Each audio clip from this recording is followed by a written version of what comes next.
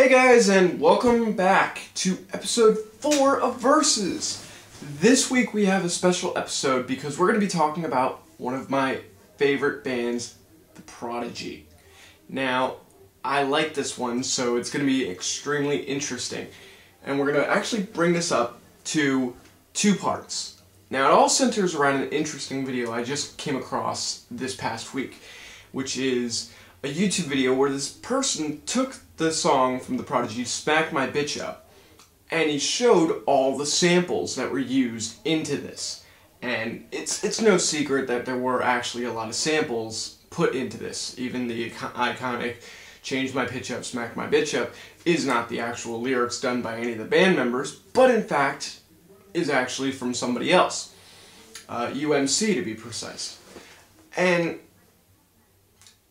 it's interesting to hear all these different ones. It goes over from Kool and the Gang to Rage Against the Machine. So the part that I want to get into you is a good question of, shall we put it here, we have on one side, is it okay to sample? Now, the question of that is actually a hard one because so many people have done it over time. Sampling is old. I mean, we've seen this done for years and years and years, and I don't think it's ever going to stop, really. But does that actually take away from the artist? Does it make it a lot harder for you to say this person is good at what they do because all they're really doing is taking from somebody else's work and making it their own? And in a way, that can be considered to be stealing. And in a way, especially in this way, because it seems as if there's very little actually done by the person, and it's very little done by the band. So with the Prodigy, for example, there were so many different samples done that you actually have to look at this and say, well, very few parts of that song is yours. And you're almost as if you decide to take the side of sampling is stealing and sampling is just your own, and it's, you know, it's you have just taken somebody else's work and made it into you, then now you're saying, well, why are you even that good of an artist? Why are you that acclaimed? Why do people like you that much? You can actually look at them and say that they're nothing more than a thief. But if you look at sampling the way it should be, at least in my opinion, if you look at sampling that way, you look at people and say, well, wait a minute, you're taking a piece of somebody else's work, yeah, but you're also taking it and making it your own. You're not just saying, here's the, you know, the riff from a Black Sabbath song and I'm putting it in a rap beat. No, you're taking it, you're putting a new spin on it and making it different.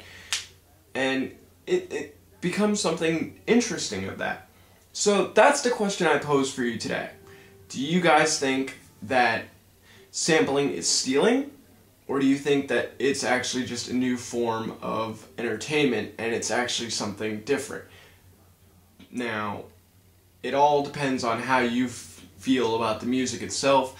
And I'm not just talking, by the way, about hip-hop when I talk about that, because hip-hop is known more and more these days for sampling. I'm not just talking about them.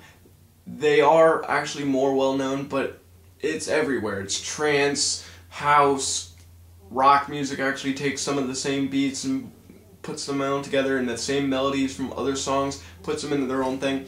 So the question isn't who does it the most, it's more or less really just what do you feel about that. And even more, I want to actually go with that, and I want to take it to this point. Now, you can say that sampling is what it is and what's not. So that's actually part 1 in now what I want to call part 2 of this episode. Now, part 2, I'm going to say specifically with the Prodigy here. Now, if you look at that, depending on what side you want to put this on, now, it's no secret that they've sampled. They've made it very, very well known that all of the stuff, a lot of the stuff, I'm not going to say all of it, because actually some of it they did put and mix with the programs that they used. But it's a question now of, what do you think? Does this take away from them? Because a lot of the comments that I saw in this video that I'm talking about, which by the way I will link also, I will put in the sidebar or a link somewhere else on my own site or whatever I'm going to put. But the question is no longer did they sample? It's if you feel they've sampled, are they less? Because now you're saying, if you say that sampling is wrong, then you're saying that they were wrong for it, so they're less of an artist. Because that was actually something interesting. There was two comments that I saw when I first saw this video that I would like to bring up.